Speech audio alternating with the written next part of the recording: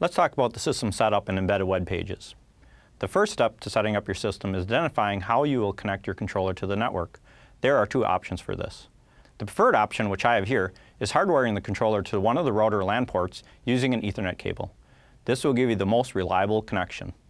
The other option is to use a universal Ethernet to Wi-Fi adapter, shown here, which connects the controller to the wireless router. KOHLER does not provide the Wi-Fi adapter, and you'll need to purchase this separately. Now you'll need to hardwire or wirelessly connect your computer or tablet to the same router that is connected to the controller. Let's talk about setting up your system through the embedded web pages. The first step is to make sure your computer and controller are on the same network.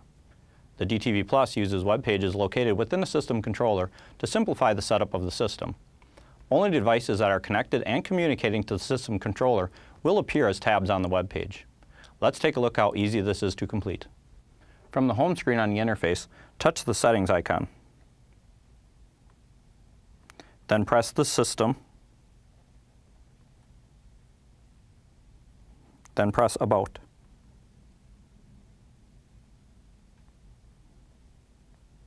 Here you'll be able to see the IP address. Copy the IP address from the displayed information. Please refer to the DTV Plus user guide for complete instructions for your system setup. KOHLER recommends the Google Chrome browser for optimal viewing. Open a Google Chrome browser and enter the IP address into the address bar. The controller web page will appear in the browser. There are two tabs, Settings and Service. We will start with Settings. Under Settings are all the tabs for setting up your devices. Only devices that are connected and communicating will show up on the web page. The first tab is System, and this is where the system-wide settings are selected, such as date and time, daylight savings time, language, and units. The available showering configuration drop-down list allows you to select pre-configured showering options. You will only see the available showering configurations based on the valves that the controller is connected to and communicating with. We are going to select Configuration A. When you do this, you will see that the Spa Enable button becomes available. Spa is not available with a custom configuration.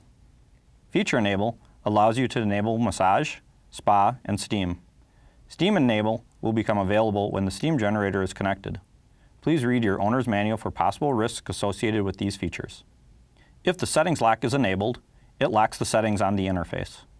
The User tab allows you to enter personalized preset names up to 12 characters. The Reset User button allows you to clear that user preset.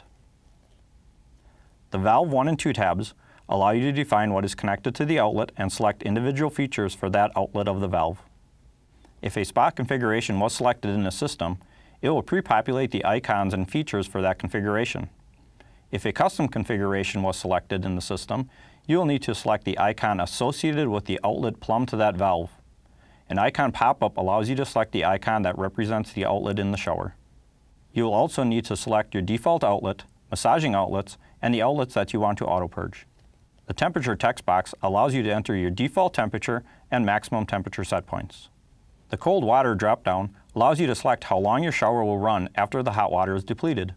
The auto purge drop-down allows you to select the length of time the purge will continue after the valve has reached the default temperature. The custom massage order text box allows you to enter the desired order of the outlets that will be cycled during a massage. An example of the custom massage order is shown here.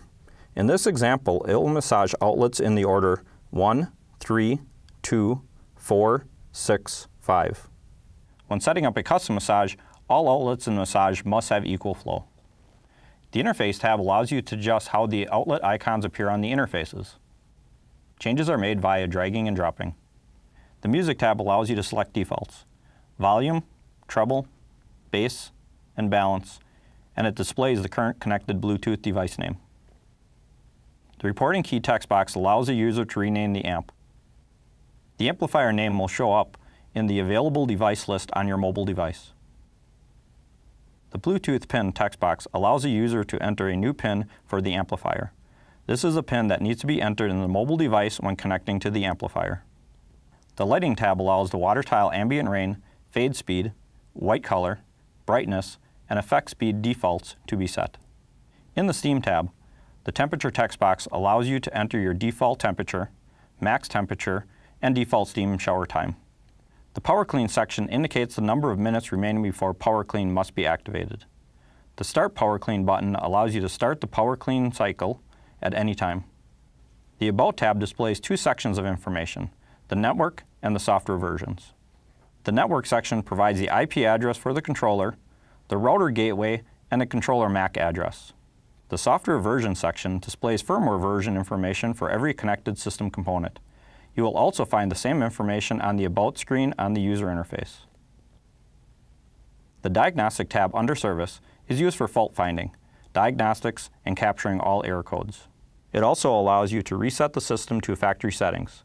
Do not reset the system unless instructed by KOHLER. If the system recognizes a 6-port valve, the 6-port valve service section is enabled.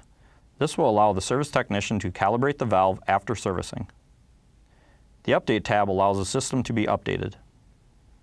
If the controller is connected to the internet, it will check for software updates daily and automatically download any updates.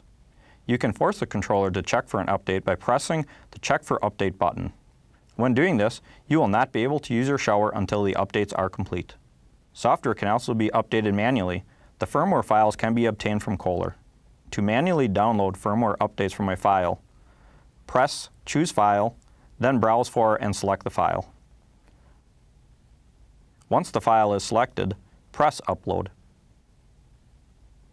The version text box is for factory use only.